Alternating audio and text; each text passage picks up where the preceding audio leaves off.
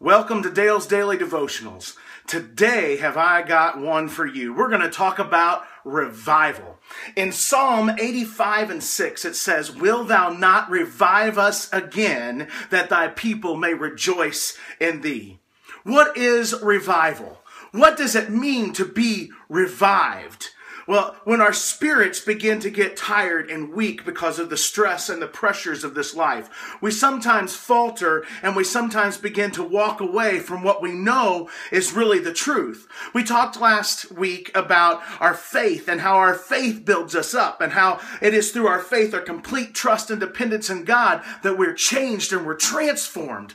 However, sometimes when our faith begins to grow weak, it's not that we've backslidden, it's not that we've walked away from God, but it's that our trust in Him starts to diminish slowly and slowly. At that point in our lives, we need a revival. We need a resurgence of His power, of His glory. We need to be reminded of who He is. We need to be reminded of what He has done for us. And so we do that by a few things. By one, we get back into the Word of God. When we get out of the Word and we stop studying the Word, our faith begins to waver. So we dig back into the Word of God. When we do that, we come to church. Sometimes when we go through those times in our lives, maybe we haven't been to church as much. Maybe we've kind of slacked off on church. And that's really where we come to grow and get our strength together, because we draw strength from one from another.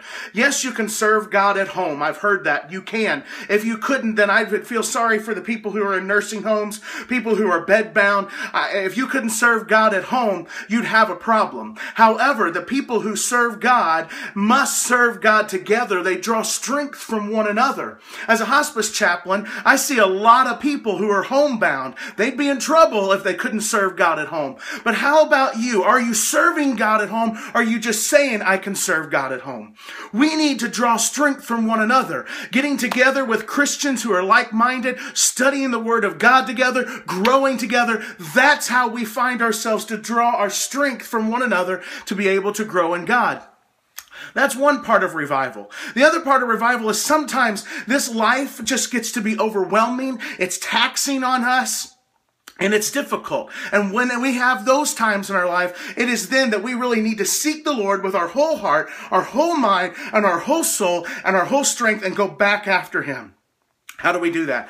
We pray for revival. Oh God, would you revive us again? Oh God, would you remind us of what you've already done for us? Let me shut out the things of this world and the troubles and the trials, and let me just remember how faithful you are, how you saved me, how you forgave me, how you washed away my sins, you cleansed me, and you made me whole, how you died on the cross for me while I was yet a sinner. You still loved me, you changed me, you transformed me. Wow, man, when you begin to think of the goodness of God, when you begin to think of how He set you free, how He broke the chains of bondage off of your life, how can we not start to feel a surgence of revival? People wonder why I get a little excited and I get a little emotional when I preach. They wonder why I raise my voice. I raise my voice not because I'm angry, not because I'm mad, but because I'm excited. Because when I get excited, I get a little emotional. I'm excited because even though I was yet a sinner, God loved me. He sent His only begotten Son to die on the cross for my sins. And it done something inside of my heart. It changed me. It transformed me. And it made me different.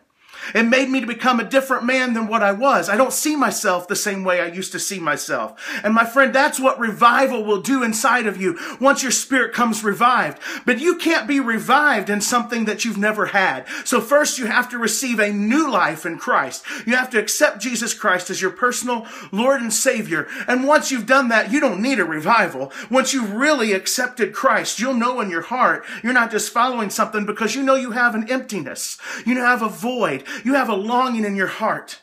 I've actually heard somebody tell me one time, and it broke my heart. I heard her say, I have no faith. I kind of sometimes I'm jealous because of other people and their faith, but I don't have a faith. Man, that breaks my heart to think that somebody doesn't have a faith, to not have something to believe in, and not just something, but someone to believe in, to know that Jesus loves you. He died on the cross for your sins. If you're a Christian already and that doesn't move you or motivate you, then something in you is broken. And it's time for us to repent, do our first works over, get back to God, and ask Him, like they said in Psalm 85 and 6, will you revive us again that we may rejoice in Thee? It's time to rejoice in the Lord, rejoice in His salvation, rejoice in His deliverance, and let God be the Lord of our lives once again. Then we'll see things like happening in Ferguson and Baltimore begin to go by the wayside as we begin to put our faith and trust and dependence back in God as a people, as a church, and as a nation. God bless you. Don't forget to share this video with your friends if it's touched your hearts today. God bless and have a good day.